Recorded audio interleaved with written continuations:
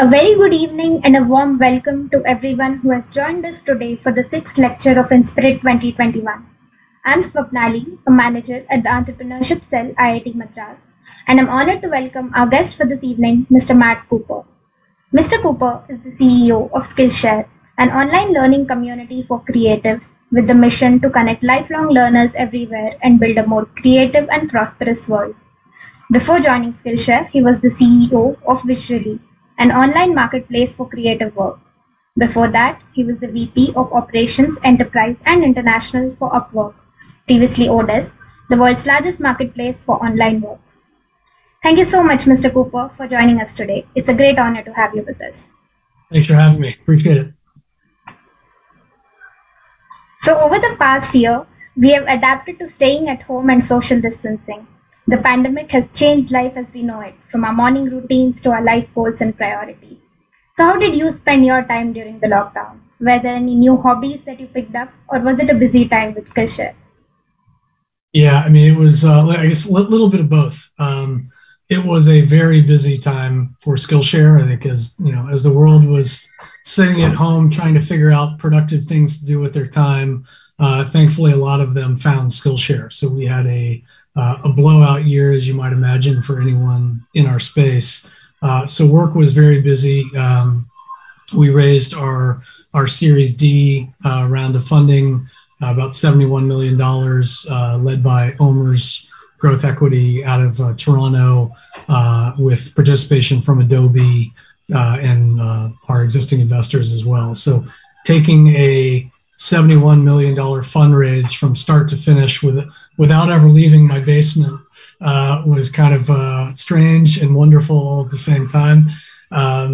Personally, there was sort of this magical time where the kids didn't have sports, nobody was traveling, and our weekends were just quiet. I have 4 daughters, so we spend a lot of time on the weekends driving around in circles from one sporting event to the next.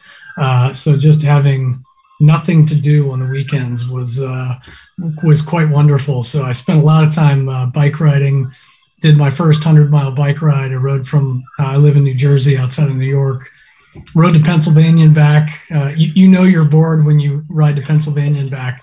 But it was certainly a strange time, a lot of anxiety all around, a lot of people concerned about just, obviously health and wellness, and in addition to lots of other things. But I think we were very lucky in that, me and my family, we were all healthy, and work was going well. So we had some stability that I know a lot of other people did not, unfortunately. It's great that you found time to spend with family and catch up on other hobbies. So we understand that you've spent a significant time working with two-sided marketplaces, starting with Upwork and now Skillshare. This has become quite a popular business model these days. Many big companies in the world today, like Amazon, YouTube, and PayPal, are two-sided marketplaces. So what do you think fascinates you about this model? I kind of got my first taste of it at Odesk, Upwork. And I think the two-sided marketplace models, they are very hard to get going, right? You always have this chicken and egg dynamic. You have to have supply to get demand. You have to have demand to get to supply. But once that flywheel starts to spin, marketplace businesses just have an operational inertia that is really hard to replicate in any other model. So it's funny, I see a lot of marketplace startups, and I think there's this myth that if you just build both sides, stuff starts to happen, and that's not how it works. You have to, between that chicken and egg dynamic, you have to fake the chicken for a little while, to quote the former Odesk CEO. So when you look at kind of the early history of any of these marketplace businesses, you generally have to manually run one side until you get enough buying and selling and enough liquidity in the market that you can kind of step back. And, for Odesk, it was dragging freelancers onto the platform. They would go find a job. Somebody would call in and say, hey, I need an engineer. And somebody on the receiving end would say, hey, great, we'll let our marketplace go to work. They'd hang up, and then they'd jump on Skype and start contacting a bunch of Indian and Ukrainian and Russian engineers trying to figure out if they can get somebody to take the job. Now, once they got to a certain point, they could sort of step back and all of that happened on its own. Same thing for Skillshare. In the early days, we had to drag teachers onto the platform to get enough content and to go get enough students. And now we're at a point where every month we get about 200 new teachers and about 800 new classes without lifting a finger. So once you get it up and running, they're a lot of fun, but it is a lot of sort of manual work in the beginning just to get that flywheel spinning. I think the other aspect of this is just the freelancer component. Freelancers are entrepreneurs, right? They are building their own business, and that just happens to be a business with one employee. And so, I saw this firsthand at Odesk, Upwork. I spoke at a conference in Bangladesh, and I signed autographs for 2 hours. I'll still get messages from people who I met at that conference, and their Upwork profile is the two of us. So just the very personal impacts that platform had on those freelancers, those entrepreneurs, was really impressive and meaningful to me. And so when I first met Skillshare and I started looking into the business, I saw that same connection on the teacher side. When you look at our teachers, most of our teachers are freelancers, they're contractors, they're consultants. We are one way that they're making money. And I think I look at the impact we have both on our teachers and our students, personally, professionally, creatively, and again, particularly during COVID. Our teachers needed a stable source of revenue. We were able to give that to them. Our students desperately needed something constructive to do to either develop their professional skills or just get their mind off the world at large. And we were able to do that. So, I think the very personal impact that you can have for these freelance entrepreneurs is something that is important to me, and it's a beautiful part of our business. Right, the power to connect two sets of people and make a difference in their lives must be really exciting. So you talked about freelance marketplace as well, giving opportunities to freelancers. So how do you think this freelance industry has evolved over the years, now that more people are looking at it from a sort of mainstream career option perspective? Yeah, I think just the broader acceptance of freelancing as a career, but also just side hustles and having multiple sources of income. When I first started at Odesk in 2009, it wasn't a thing. People, yes, you hired a freelancer or a contractor, but they came into your office. It was a short stint, and then they went off to their next project. Whereas companies now, massive companies, are building this into part of their ongoing workforce planning. And it's not just the contractor who can come into the office, it's people on the other side of the world. And so, in the early days, it was kind of a wild, wild west. And this whole concept of online work and the gig economy, and you didn't have Uber, you didn't have Grab, you didn't have, all of these, on-demand delivery services. So it just wasn't a thing yet. So just seeing the evolution over time and how it has gone from sort of this strange thing that a few people figured out how to do to nobody thinks twice about jumping in an Uber. And I think more and more companies are looking at platforms, online freelancing platforms, is just how they do business. Seeing that acceptance is great. When I started the enterprise business at Odesk, and we took it from zero to a $60 million top line business in 3 to 4 years. And in the early days, so many of our customers were thinking of this as this secret weapon that nobody else knew how to use and nobody else had figured out yet. And they took great pride in the fact that they had figured out how to tap into this global talent pool and nobody else had figured it out yet. So the fact that we weren't very well known, they loved the fact that it was kind of under the wire. And so now to see that acceptance kind of go mainstream has been great. I think the other thing is just the verticalization and specialization.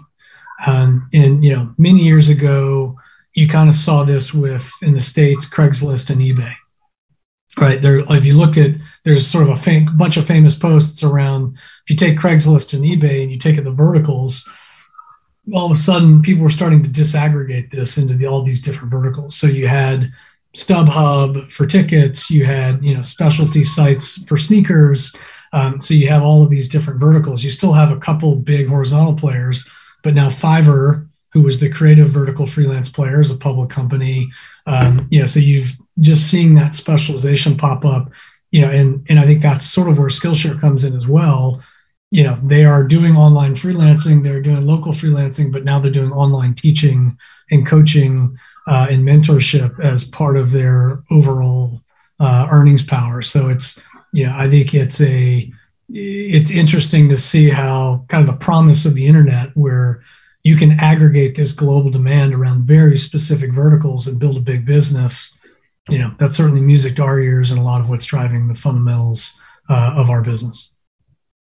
That's true. And I think the pandemic has only accelerated the need for remote work opportunities and flexible timings. Yeah, there's so many companies who prior to COVID would say, oh, there's no way we could ever work from home.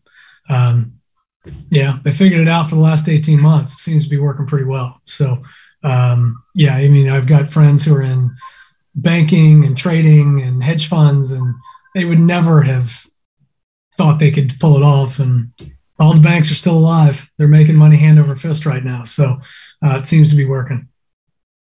Right.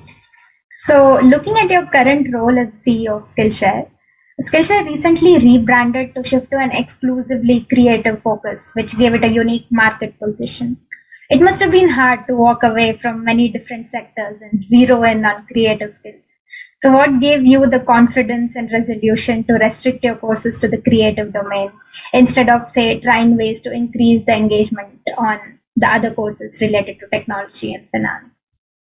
Yeah, it took me a while to get there. When I started, I was actually pushing us to do a lot more in business and tech. And we had evolved. I mean, we to some degree still are a completely horizontal platform. There are certain topics that we have stopped allowing on the site, but we do have finance classes, we have business classes, we have tech classes, but we had developed a specialty over time, just sort of organically in creative topics. And so as we made this push to build out our content library in business and tech, everything was just hard. It was slow. And the reality is, when you look at any of these horizontal marketplaces, it's not one monolithic marketplace. It's a bunch of vertical marketplaces that just happen to be stuck together. So for us, we already had that flywheel spinning in creative. So as we started to make a push into business and tech, if it was something that was adjacent to our creative core, like marketing, it did great. Front-end web design, there were enough creatives that needed front-end design skills that was a logical carryover. But data science and accounting, there just wasn't enough buying and selling there. So we would bring a finance teacher onto the platform. They would teach a class. We just didn't have those students. So we had that chicken and egg issue that we needed to get that flywheel spinning. And so we had in one employee in particular, Alyssa, who was running our original content team at the time, was just all over me about this isn't who we are. This isn't what we should be doing. We are creative. Let's focus on creative. And so we had a management team offsite in May of 2019, and we just laid it on the table. It's like, can we build a big global and hopefully one day public company focusing on the creative vertical? But that means we have to walk away from these other things, or can we actually do that? Do we feel comfortable with it? And you start looking at the size of the creative economy and the size of the vertical, and you look at all the other companies who are creative focused. Adobe has done quite well. Apple has done quite well. Shutterstock, Etsy, Fiverr. There's a pretty long list of big global billion-dollar public companies who are focused on the creator and creative economy. There are 5 billion people in the world who have either a creative profession or a creative hobby. So kind of as we got comfortable with the size of the market, and we looked at the fact that we were the clear leader in the creative space, we got comfortable that this was the right direction for us. And when every startup talks about focus, and the value of doing fewer things better, it's really hard to walk away from a market the size of tech and business and data science and all of these other things. So, to your point, it's difficult to do. But once we did it, everything about our business got better. We know exactly who we're going after. We know who we're building for. We know where they hang out. We know what they talk about. The community-driven part of our business got better because, the engineers and the creatives talk about different things. So now we have a community. They share the same interests. They share the same values. They share the same language. It just the subscription model got stronger because people don't go from front end development to accounting to watercolor. Yes, it might happen, but it just doesn't. You do go from photography to watercolor to interior design, right? Those users tend to migrate within those sectors. So really every part of the business got better once we sort of got up the backbone to make the hard decision. Right. So you saw this massive demand for a creative platform, and you were already doing well in the creative sphere. So you decided to expand vertically rather than. At some point, you just take yes for an answer. If it's working, don't quit. Right. So as Skillshare just did, finding a product market fit is an important milestone for every startup. So what do you think are the common mistakes that startups make when they're trying to define their customer base, or what factors do you think they should consider when they're trying to define what their brand stands for? Yeah, I think it's a very similar decision point that we went through looking at creative. Who can you solve for? Who do you really, where do you add the most value? Like, who do you really solve for? What is that one core user who can't live without what you do or what you offer? And then build out from there. I think there's a tendency to try to go really wide, really fast, as opposed to go deep early, because it feels like, my market's not big enough. I can do all of these things, as opposed to, how can I solve this one critical problem for this one user and then build on that? And then you can either build vertically or you can build horizontally, but you know what your core is and you know what you're building off of. So I think a lot of companies are scared to find product market fit for a very narrow user base, because when you go into pitch, it's like, the VC is a big, the market's too small. But if you've got a recurring user base that loves what you do and can't live without it, you can build on that. That's something to grow off of. If you go super wide in a massive market, but nobody really cares that much, you haven't gained anything. So I think having the guts to stay small and stay focused and stay fairly narrow in your product market fit early makes a ton of sense, and then you can build on that over time. Right. So startups should learn to be okay with having a smaller but more interested target audience. So how do you think this shift in branding that Skillshare did has influenced the way customers think about the Skillshare community? Yeah, it's interesting. I think one of the indications that we're doing something right on the brand side is we've had a lot of inbound interest for partnerships and business development from companies who are looking to access the creative community. We now have classes on American Airlines flights in the U.S. We just signed a deal with Cathay Pacific. We did a creative partnership with Bombay Sapphire Gin. It's just companies that would not have talked to us had we called them 3 or 4 years ago are now calling us. We have, I think, just once we shifted our branding and our focus and our messaging around that creative vertical, now people know who we stand for, they know who we serve, they know what value we bring, they know that we know that community and that community has respect for us.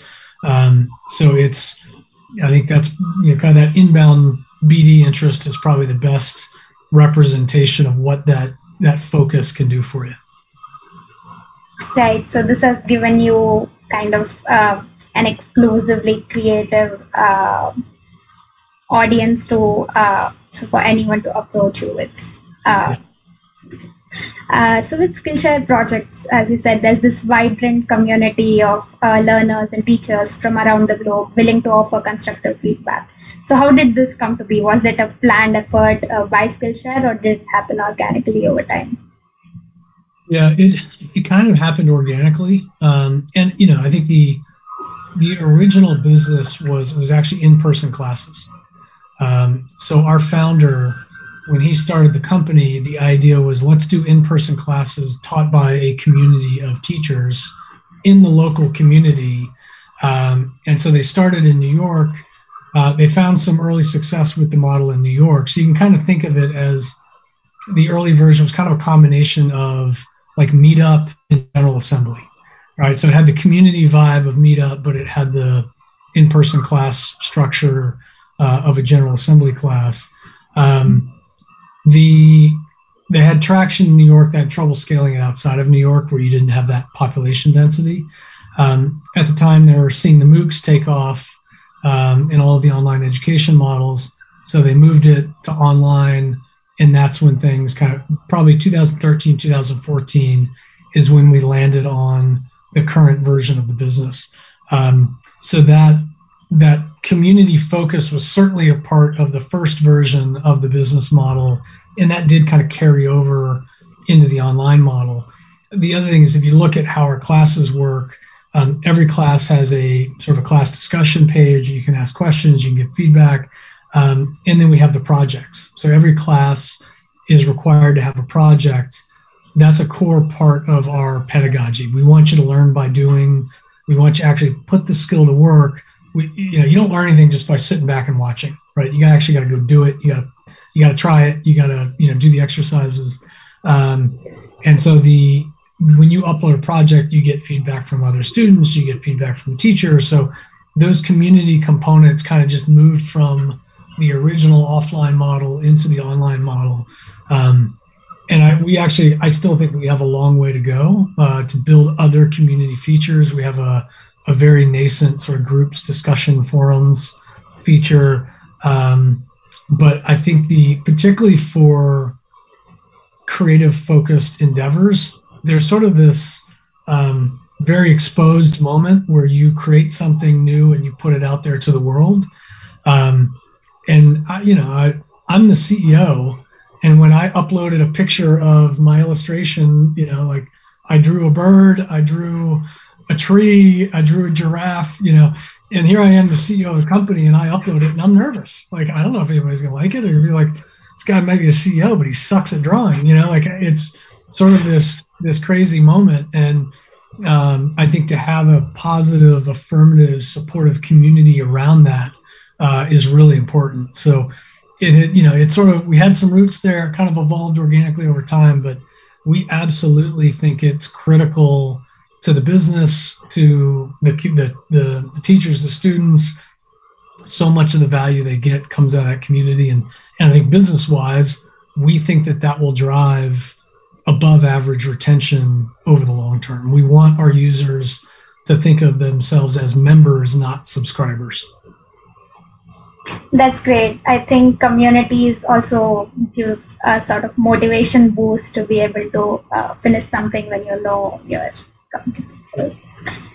So now that the world has gone online, how important of a role do you think communities play in driving retention, say, from the perspective of a company? Yeah, I mean, I think it's, we view it as just absolutely essential to the business. And I think we saw this play out during COVID. I mean, people were sitting at home in their basement looking for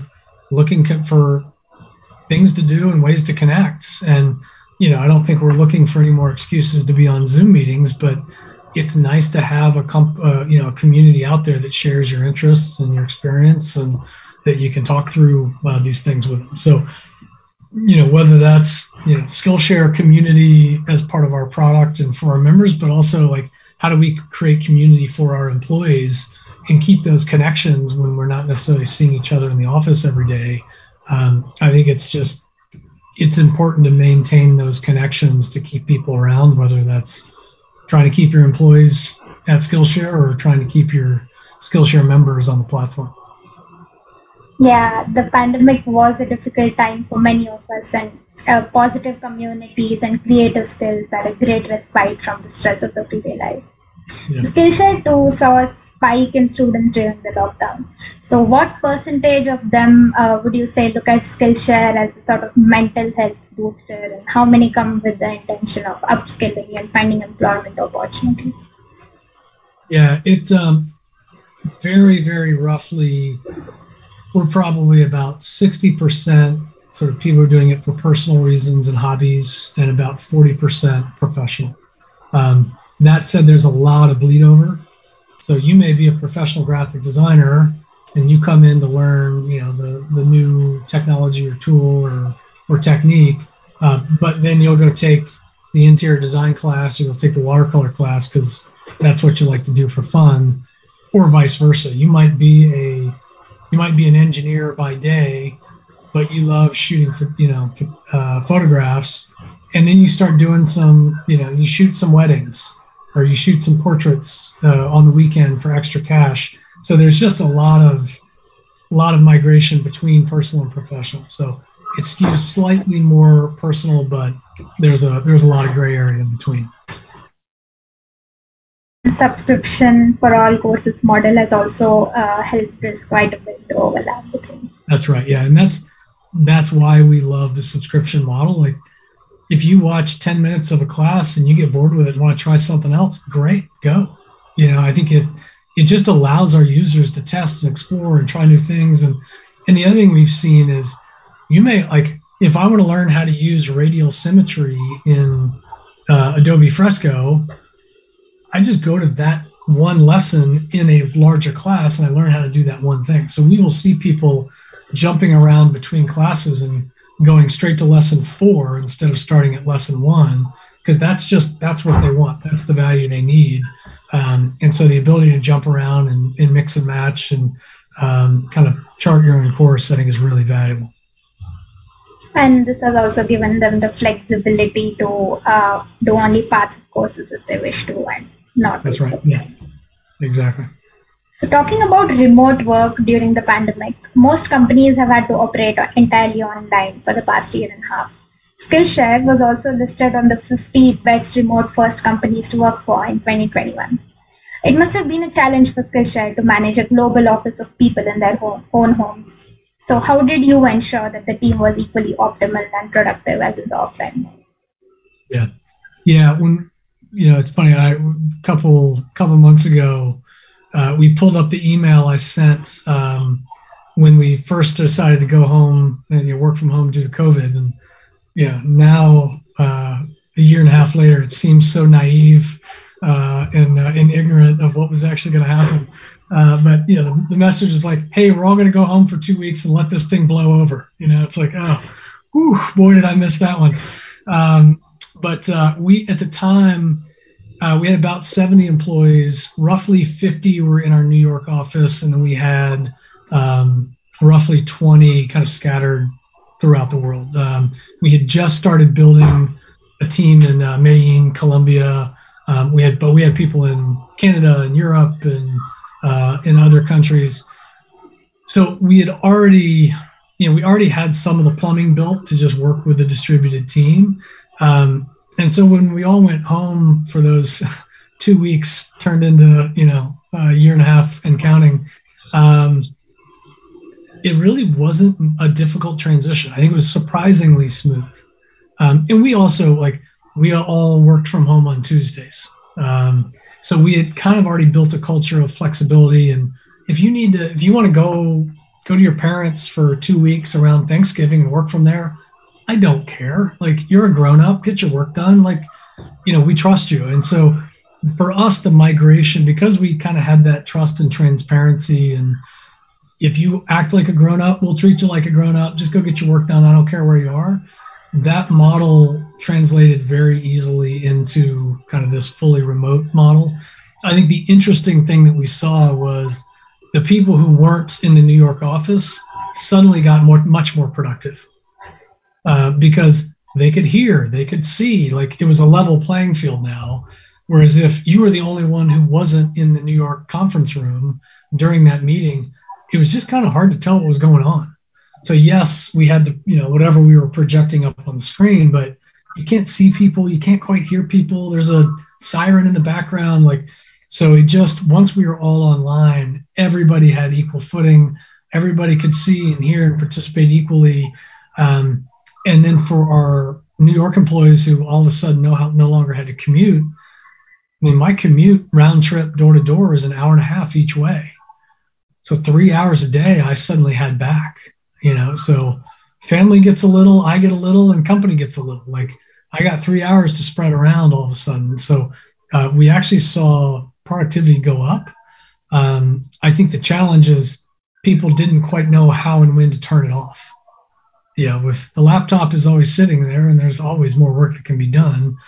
There's no train to catch. There's no forcing function to get you out of your seat and to end the day. And you don't have that break between work and home. I mean, I walk upstairs, that's it. So I think that took some adjustment, and we had to get better at saying, hey, I'm signing off. It's 6:30. I'm done for the day. See you in the morning. And then try not to sit there and send emails and Slacks all night, So it took some adjustment, but overall our productivity went up just because it saves you so much time. Yeah, so more on that, team culture and bonding is an integral part of office interaction as well. So how did you take that online? Yeah. I mean, I think that part we're still figuring out. So we've let our office lapse. We have no central office. Our team can go meet at. We have a deal with Industrious, which is it's a WeWork competitor. Any of our employees can drop into an Industrious space whenever they want or need to. So particularly for people who just, for whatever reason, can't work at home, they can work from Industrious. And so we'll see people kind of organically say, hey, I'm going to go grab a desk at the Union Square Industrious space if anybody wants to meet. And a bunch of people will go meet there that day. So it's kind of happening organically, but then we're going to do big company-wide events twice a year. So we'll do one at the beginning of the year, January, February timeframe. We'll do one mid-year, July, August timeframe. And the goal is to have that kind of be the big touchstone cultural events. We probably won't get a damn bit of work done, and that's fine. We'll have some meetings, we'll pretend like we're working, but ultimately it's a time for everybody to reconnect and kind of build those social connections and talk with people they don't see every day and have some fun. So that's the plan. It's, as you can imagine, it's constantly evolving. Nobody wants to get on a Zoom happy hour. So we're trying to find other ways to get people to reconnect, whether that's one-on-one coffees. We play games, we'll have speakers come in, we try to do other things that, we think can bring value and inspire the team without having to sit around and look at me on a screen a little more every day. That sounds great. I think we all agree that there's some things that just have to be on offline and can't really translate. Yeah. So what do you think the future of work for the sector looks like? Will companies tend to go fully remote, or will there be a gradual transition to the offline mode? Also, personally, which one do you find more productive? Yeah. It's funny. When things in the spring, at least in the US, when COVID started to slow down in the spring, there were a lot of companies that came out and put a firm stake in the ground saying, we're coming back to the office. We're going back to normal, full-time, 5 days a week. It's a requirement. You may have moved away. You need to move back. They would put a pretty firm stance. They all folded like a lawn chair. You can't get the toothpaste back in the tube. People don't want to go back to the office 5 days a week. It's just not going to happen. And the companies who are forcing it, it's great. As soon as I see an announcement that some big company is forcing people to go back to work, it's hey, recruiting team, go after every engineer that they have. Because you can go live wherever the hell you want. I don't care. Get your job done and live your life. So I just think the companies who take too harsh a stance on in-person work are going to lose. They're going to lose a lot of talent, and they're, like, I look at the talent that we're landing right now because, again, we're flexible and we treat you like a grown up. It's amazing. It's such an advantage for us. So, look, there is a downside. I miss seeing people in the office. I love being around the team. It's fun. I just don't know that the 3 hours a day round trip is worth it. So if there are other ways to get that connection, and our exec team, we get together at least once a quarter. We do a couple day offsite. We stay overnight. We have drinks. We go to dinner. Like, there's just other ways to solve that interpersonal connection that's missing, without having a 3-hour commute every single day. Because I love my team, but I love the fact that at 4:00 today, I can run over to my daughter's soccer game and then come back and finish my day. That's really hard to give up. So I just think this is where I think the world has been heading this way for a long time. Again, this is what drove Upwork's business. People just got more and more comfortable working with a distributed team. COVID just accelerated it by 5 or 10 years. That's right. I think we all had more time to do other things, and going offline would be quite a difficult transition again. Yeah. Now, I would like to touch upon the recent round of funding that Skillshare raised for expansion, focusing on developing the global market and Skillshare's enterprise offering. Over 2/3 of new member signups on Skillshare are already outside the United States, and India seems like a promising market for Skillshare. So how does Skillshare plan to venture into the Indian market? Are there any conscious efforts to make Indian courses, say the Indian cuisine or crafts, on the platform? Yeah, and that's, as we look at kind of how we think about localization. So, you pointed out 2/3 of our new users are from outside the US. India is actually our number 2 country by traffic. But we've not yet optimized for these international markets. So we see lower conversion rates, we see lower payment capture rates, we see lower engagement retention rates. India, at least the population is English speaking. Now you may have, I know you have lots of other languages, but at least there's that common language. Obviously, as we look at Western Europe and some of these other growth markets, that's a problem that we're going to have to solve. But right now, we have a lot of English-speaking users from international markets who are trying to sign up and join. We only offer PayPal and credit card. Those are not good options outside of, or in many markets, if not most markets. So like we look at the payment capture rates in India, they are excruciatingly low. So we have customers who want to buy us and they can't pay us. That's a problem. It's a high-class problem, but it's a problem. So we need to fix that quickly. We have been completely overhauling our payment system to allow local payment methods. We'll have Paytm, we'll have UPI, we'll have sort of local credit card processing. Now, there's a lot of transition right now in the regulatory environment in India around payment regulations and recurring payments in particular. So we're grappling with, India is still sorting out some of what those rules and regulations need to be while we're trying to build the infrastructure to support that. So that is underway. Then, we rolled out localized subtitles for 5 major languages that last summer. So at least if your English is a second language, you can hear it in English, but you can see it in your local language. We're kicking off sort of full localization of the site. That should be done early next year. We are starting to launch. So we have our community content that comes from our 13,000 teachers. But then we also have what we call Skillshare Originals, which is when we produce classes ourselves with bigger name influencers within the creative vertical. We'll be launching some Skillshare Originals with Indian teachers. We're going to start some programs to get Indian teachers onto the platform. So we are kind of gradually pushing this forward on all fronts. But if we kind of think of the full life cycle, the full funnel, first you got to be able to pay us. Then you got to find content that's interesting and that is both. I think the interesting thing about Skillshare, like part of the value we offer is you get to learn from people on the other side of the world. So if you want to learn that Japanese style, or you want to learn that African style, or you want to see what the designers in Paris are doing, you have access to that. But obviously, you also want to understand what people in your market are doing, who understand your culture and think about things the way you think about them. So we're trying to find that happy medium of giving you local content, local flavor, in a way, delivered in a way that you would expect as an Indian, but also giving you access to this global talent pool and this global information base that you wouldn't have access to otherwise. So we have to find the right mix there. That sounds amazing. I think we all look forward to seeing more of Skillshare in India over the next few years.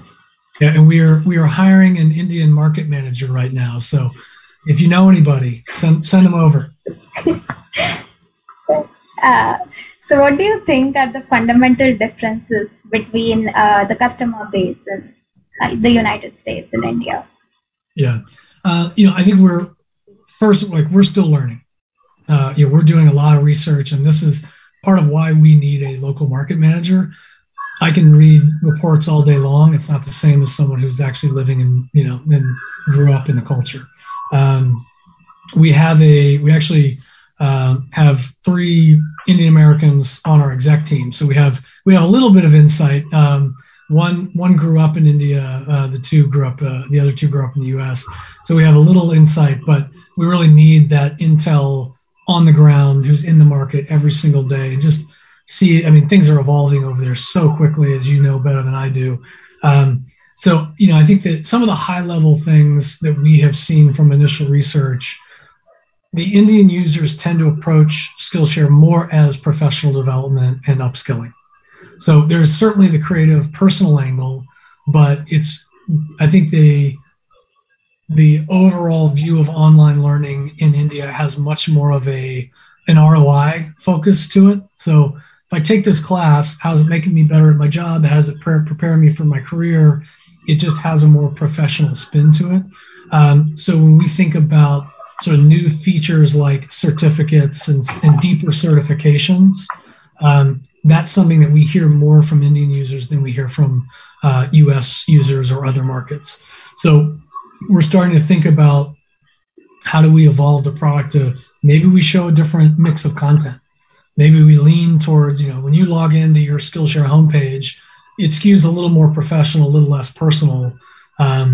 Maybe, if we're going to roll out certificates, if you want to be a Skillshare certified logo designer, maybe we launch the beta in India instead of the US. So I think there are some interesting things we can do, just knowing that there's just a slight shift in focus in that market. But that said, we are still very early in kind of learning about the Indian market and understanding what the nuance is.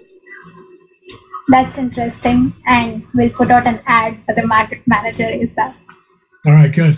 Done.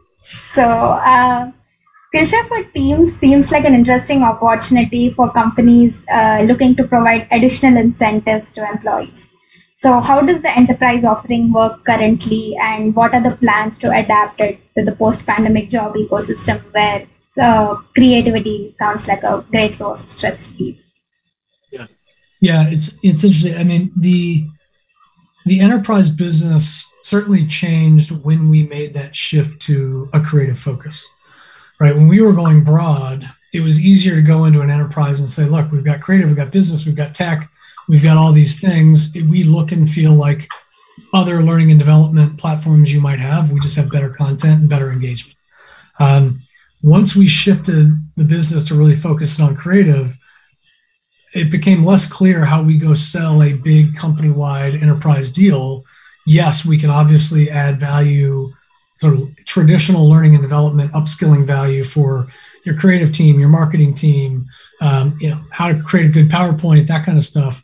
It wasn't as obvious how we were going to help your engineers or your accountants or your HR staff. Our suspicion is that we probably fit better as a perk and a benefit, as opposed to we're going to make your accountant better at his job. So one of the things that we were sort of just kind of reorienting around that when COVID hit. And that actually was, fortunate timing, because a lot of companies who we used to offer lunches at the office. We used to offer coffee. We used to offer happy hours.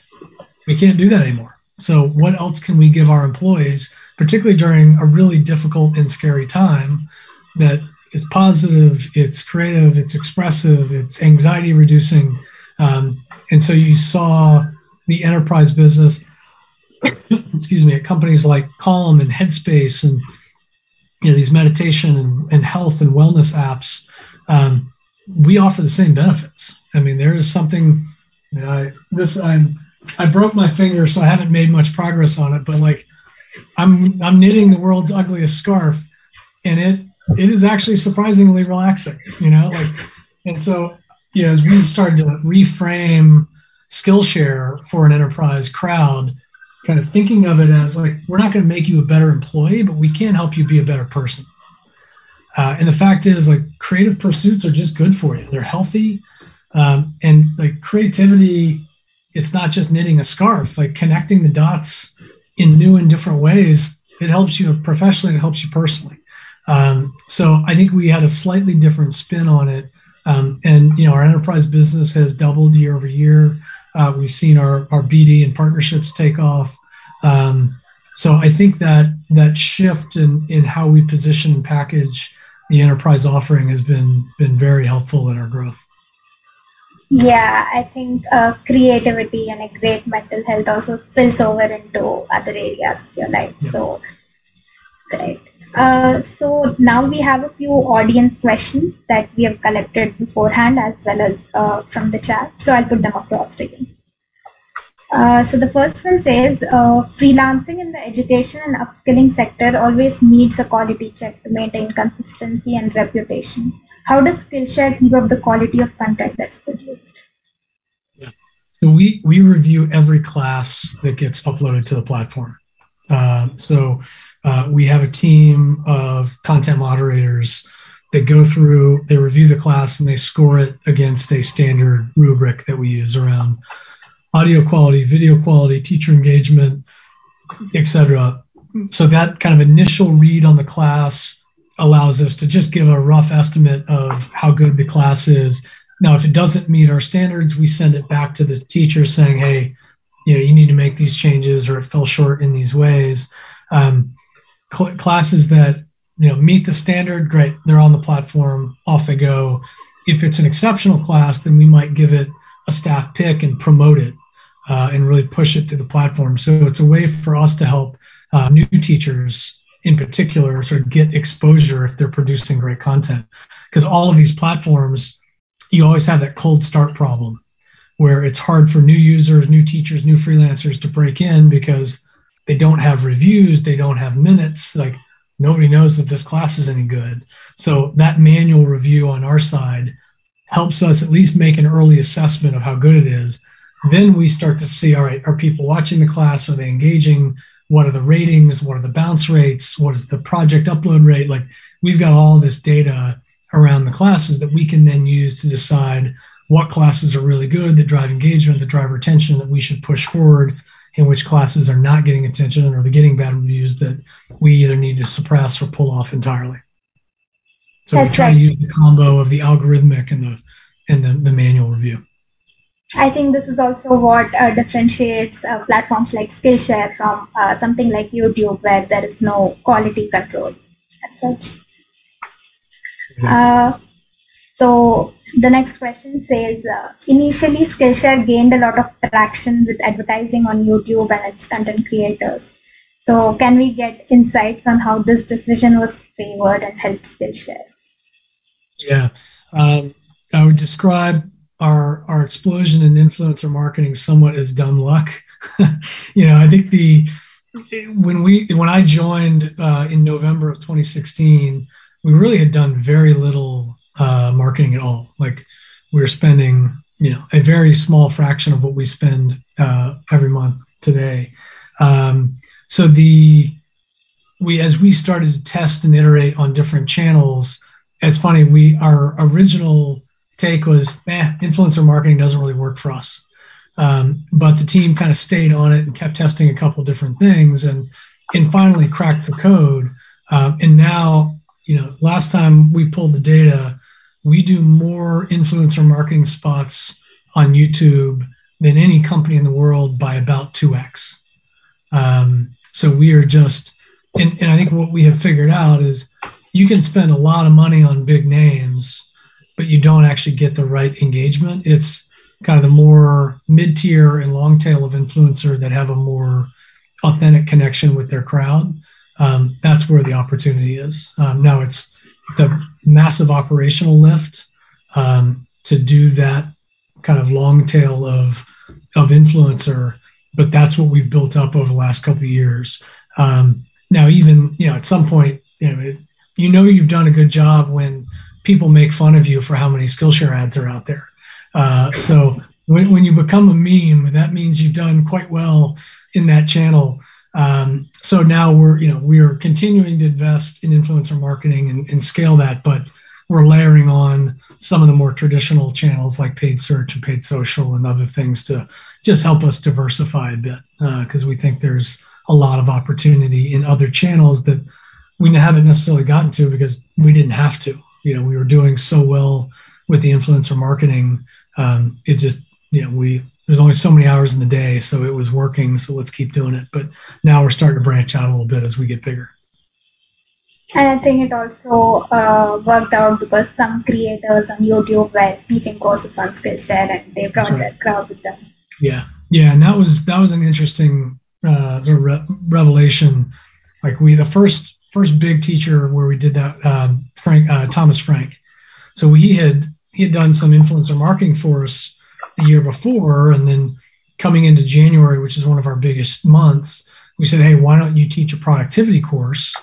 And we'll do a double hit. We'll have you promoting Skillshare, but you'll be promoting your own class. And it was just a crazy success. So we've done that with him twice now, and we've started doing that with some other influencers as well. It's been a really effective combination for us. That's great. So the next question says, being a leader, you have to take the growth of the organization and its employees into account. So how do you work on improving yourself, and are there any metrics or a routine that you follow for this? Yeah. I mean, in terms of just the internal health of the business, we do these semi-annual surveys, and basically employee engagement surveys. And we use a tool called Culture Amp that you may or may not be familiar with. And basically, we have, and there's a couple different ways to do it. You can use Culture Amp. There's I think it's Gartner has like 12 sort of employee engagement, or Gallup, sorry, it's Gallup has these 12 questions that you can ask to gauge engagement. But we do these annual or semi-annual surveys, and then we'll do these short pull surveys in between, just to give us data on how's the team feeling, what are they excited about, what are they not excited about, how likely would they be to refer someone, kind of the NPS score type. And consistently our engagement scores are in the low 90% range. So, that's kind of my metric and my gut check of just how is the health of the organization. But then also like how does our exec team work together? And how are we functioning as a unit? And I hired an outside firm, 2 consultants, to basically, they're executive coaches, but they're coaching us as a team. So we have one-on-one sessions with them, but then we also have team sessions with them. And it's really around like, how do you have constructive conflict? How do you communicate well? How do you make sure that you're, getting true alignment, not like everybody kind of agrees, but nobody really wants to say something. So you just kind of let it go. Like, that's not alignment. Like, you got to force some of these issues to the surface and have the hard conversations. And, I think that's something we've been working on. And, I think if anything, our problem was we were too nice, and it's hard to rock the boat, and we like to get along, and we like to have fun, and we like working together. And sometimes that makes it difficult to have hard conversations. And so as I think about how, the dynamic within the exec team absolutely filters down to the rest of the organization. So if we can't have, engaged, direct, no holds barred conversations with each other, the teams aren't going to be communicating well either. So that's that's kind of how I've been thinking about how I'd evolve. I have an exec coach, but helping us evolve as an exec team has been a big focus because, as you get bigger, the job only gets harder, right? The stakes get higher, the problems get bigger, the organization gets more complex. Like every day, my job gets a little harder. And so we all have to constantly grow and evolve. And, there's sometimes that I'm ahead of it and sometimes I'm playing catch up. So you got to constantly work on it. That sounds like an interesting framework. I'm sure the audience would find something to take away from this.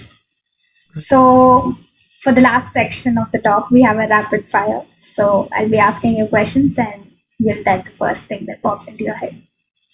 So the first question is, if you were to teach a creative course on Skillshare now, what would it be? How to reupholster a car.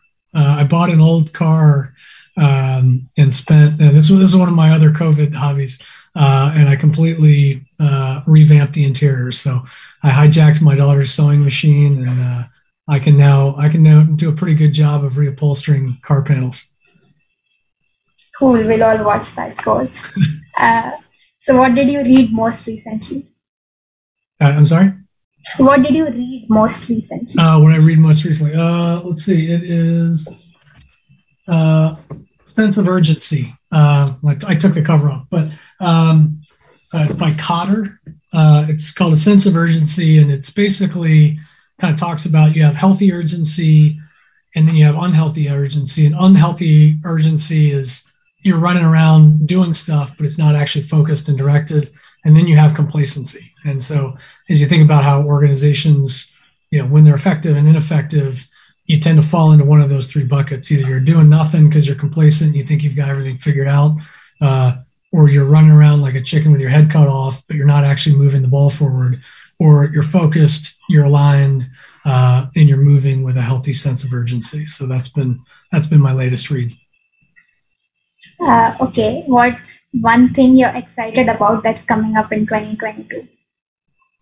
2022, it's the international launches. We're getting a lot of the kind of infrastructure in place in Q4 of this year, and then we're going to start doing some more meaningful international pushes early next year. So really looking forward to that. I just think it's a huge growth lever for the business, but it also it injects a lot of vibrancy into the creative community when you've got people coming in from all over the world. What do you think is the most important attribute of a successful leader today? I think it's communication and humility. I think there's sort of this myth that you're supposed to know everything, and the really good CEOs know very well that they don't. My job isn't to have the answers, it's to figure out who does, and then make sure that those people are empowered, aligned, they've got the resources they need, and then get the hell out of the way. It's hard to do, but I think and then just the communications, particularly as the company grows, we all have to be pushing in the same direction. And if I can't communicate where we're going and why and what's important and how we're going to measure it for the team at large, it's just hard to keep everybody focused and directed. So those are kind of two things that immediately come to mind. What is the best piece of advice you've ever received? Get a real job. I had come out of investment banking, and I was talking with two guys that were venture capitalists, and I was saying, like, how do I make the transition from banking into venture capital or private equity? And the guy was like, go get a real job, go work for a company, go run a business line, go sell something, go build something. He's like, you're good at a spreadsheet, that's it. Like, you have no idea how to run a business, you have no idea how to manage a team. And he was absolutely dead on accurate. So that was quite transformative for me. I think that's something we can all, that applies to all of our lives as well. Yep. So also, I spot a guitar in the back. Do you happen to be into music? Sorry, I lost you. I spot a guitar in the back. Do you happen to be into music? Yeah, I do. I've been playing the same bad guitar since eighth grade. So yes, I play. I tend to be kind of a jack of all trades, master of none. So I can play, but not that well. This has been wonderful interacting with you, and I learned a lot from this session, as I'm sure our audience members did as well. Once again, thank you so much for joining us this evening. I could continue Thank you. asking you questions for the rest of the day, but we've already taken a lot of your time. No, I appreciate it. Thanks for having me, and I hope it was helpful. Yes. I would like to thank our audience members for tuning in to watch the final lecture of Inspirit 2021. A feedback form has been shared in the chat. Kindly take 2 minutes to fill it up. Thank you and be back.